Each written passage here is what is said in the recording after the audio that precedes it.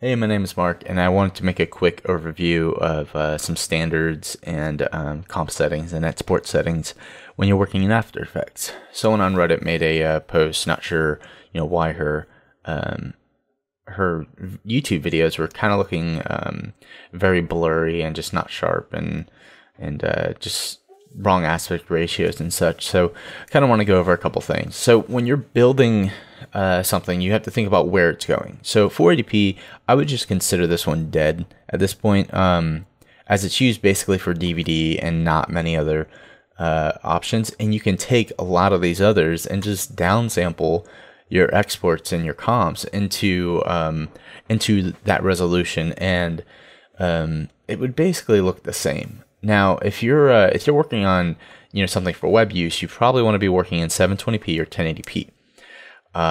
Just because those are standardized on YouTube and Vimeo, and they're very common. I mean, let's say if you did something in 1080p, you could actually show it in a movie theater, whether it's an ad or something like that that plays before a movie, and they would have basically everything able to play it. Now, for 2K and 4K, 2K is barely higher than 1080p. So most of the times you just want to work in 1080p unless you're doing something for someone and they specifically asked for something in 2K. As far as 4K, that's more of a newer TV and film standard. It's been around for film for a long time, but it's making its way into TV in the next couple of years. So you might be asked to do designs and stuff like that at that resolution. Not very likely unless it's going on a big projector for a seminar of some sort, and they are actually running a 4K setup. And then there's some obscure resolutions that you might run into if you do some designs or backdrops for like those mega churches kind of things, because they'll sometimes have their entire back of the stage as multiple projectors, and you would need the exact pixel ratio for stuff like that. Now, the one thing that is really going to impact your render times is really how many pixels on the screen are currently being processed. So keep that in mind. So you don't want to just be like, oh, I'll just do 4K. Well, 4K has 8.2 million pixels. That's ridiculous when it comes to trying to process some of the complex animations and effects that you might be doing.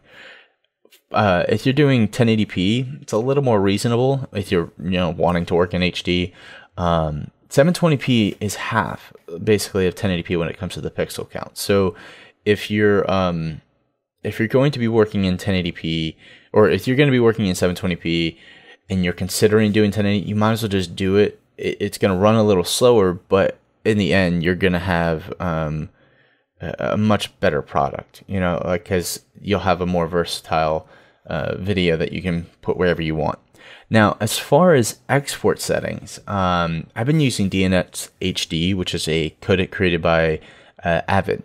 Now, Avid makes Media Composer and some other professional programs out there, but they have multiple codecs for when you go to export. So you just basically pick a bit rate and then some the resolution and frame rate kind of stuff. Now, the benefit of DNxHD, it also supports an alpha channel, which so if you're doing something, you want to have a lower third, so you want to have something pop up, out of the bottom corner, and it doesn't just it doesn't cover the whole screen. There's some opacity, stuff like that. It means it has an alpha channel, and you're able to export with alpha channels with DNxHD. Most of the time, I don't bother with stuff like that. I'll bring the comp into After Effects and work with it that way. But that is a really good codec to be working with, and it's good to export to that and then bring it into Media Encoder or whatever, however you're encoding it, whether you're doing it right from Premiere. And then set up your settings for web. Because if you export this, let's say it's a 5-minute animation and it takes, let's say, 6 hours to export or 10 hours to export, you don't want to have to redo it if you're like, oh my God, I forgot to have this layer on.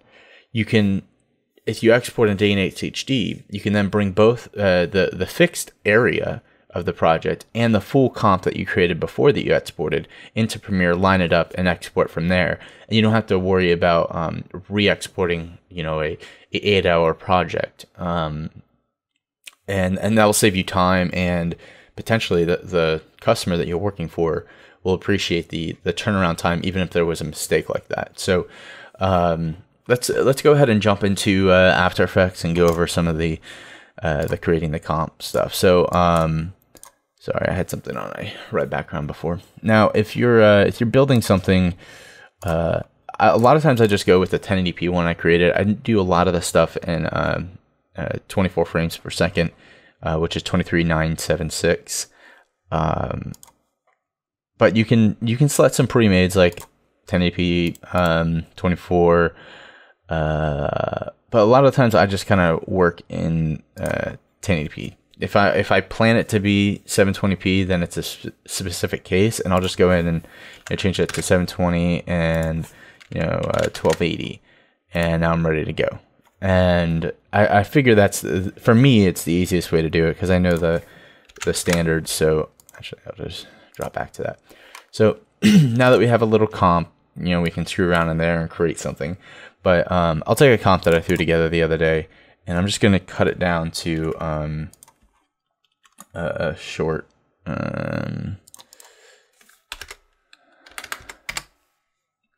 We're going to go ahead and trim this down. And now when we go to export this 1 second, or very close to, we can now go into composition, add to render queue, and here we go. Now, if you're exporting for previews, I would suggest just going half, because that would give you 540p basically, which is not really a standardized resolution, but it's I guess actually it might be PAL in Europe, but yeah. So I would say dropping it down to half. That way the export times are significantly better. It's like 4 times faster.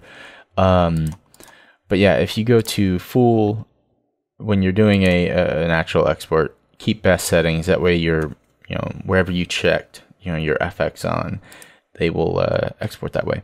So now you have when you go to export, you can a lot of times I just go off of a low quality DNxHD, and then I'll base off of that. So you export your audio if you have an audio channel, and go into format options, and after you install Avid's DNxHD codec, you'll be able to come in here, and I think it's actually based off of the QuickTime. So make sure you're in the QuickTime breakdown, and then you go into the codec, and so you go into Codec Settings, and then this is where you'll see kind of your options. So in here you can drop in and sort through different export settings. So if you're going to be exporting and you want to have it look good, I would suggest going with this one, which is DNxHD 175 8 bits per channel, and then the next one up is 10 bits per channel, which is a lot more color information. But honestly, unless you're working for a film, not really worth it. There's just, I mean, your files are going to be enormous when you're exporting from here with these settings. So a quick export, I'd sometimes do like a 36 megabits per second. But yeah, if you're going for a final and you want to be, this is your proof copy or your archiving copy, I just say go for this one, and you're basically good to go. So then you do this, close it down, and I'm actually going to duplicate these so you can so I can I'll do it in post. So basically, I'm gonna export this, and I'm gonna export a another file, an H.264, and then I'll export another codec, so you can see the file sizes between them, and you'll see this is 1 second. So we'll use it as that same comp, and we'll be able to take a look at that. I ended up exporting 4 different settings. So I had QuickTime Animation, which is basically, in my mind, I see it as uncompressed. It's in a codec that really there's no degradation of quality. So I did that one, and then for a completely different side of the spectrum, I also did H.264, and I do 25 megabits per second. I think that matches like around what DSLRs are, but I could be wrong. Then I did 2 different DNxHD export settings. So I did the 38 megabits per second and the 175. Now, if you look at the file sizes, you can definitely see that if we sort by size, the animation is clearly way more data. It is a lot more going on. So chances are that is the highest export you'll be able to get really out of After Effects that is cross-platform, and you can use it on Mac or PC without having to worry too much about if they'll be able to support it. The only downside is they just might not have the capacity to hold all that data. So if you export a big project, you have to think this is only 1 second, and that 1 second turned into 150 megabytes. So DNxHD is a lot more manageable in terms of file sizes, but there's compression. Now, 1 second being 20 megabytes, not too bad. So let's go ahead and take these right into our project. Now, whenever you're creating a project in After Effects or Premiere, when you want to make a timeline, your best way to do it is just take the project that you want to base everything on, or the file that you want to base all the dimensions and everything off of, just drag it right over here, and it'll create a new sequence or timeline for you based off of those settings. So if I go through here and let's see, let's set this to 200. And this is, I'm going to drag these, and we'll have the bottom layer be QuickTime. And then we'll go to DNxHD, 38 megabits a second. Then last we'll have H.264. So now we can go through and actually click through to see the detail changes. Shockingly, and I've noticed this when I export it, the 38 megabits per second does not look as good as a 25 megabits per second H.264 file. It's just the way the codec is handled, and you can see clearly there's spots now that the texture didn't carry through. There's artifacting around the edges. So if you're doing a quick export, might as well do H.264. Now let's go to DNxHD's 175. So here's basically a point of reference, and then this is QuickTime. To the naked eye, I don't see really a difference, at least not in this part or this angle of what's being shown. Let's go off into the corner and let's see. Yep, I don't really see a difference. So in this case, you might be fine with DNxHD, and you can even deliver in DNxHD if you're working with another professional that either has Media Composer or just downloaded the codecs, because they're free to use.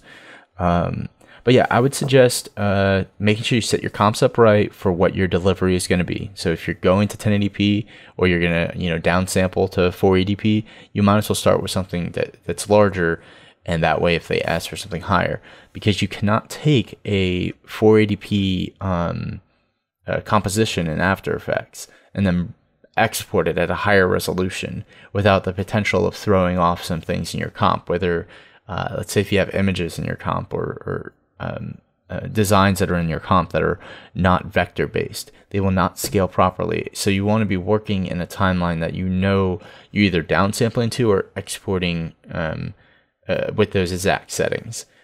Scaling up a project is never really a great idea. So keep that all in mind when you're working on your After Effects projects, and then you import them into Premiere Pro. So basically stay away from the 38 megabits per second unless you have to. 25 is not bad if you're going H.264, and obviously QuickTime's amazing, and so is the DNxHD 175 megabits. So all right, well, hope this helped you out, and good luck when you're creating your things in the future.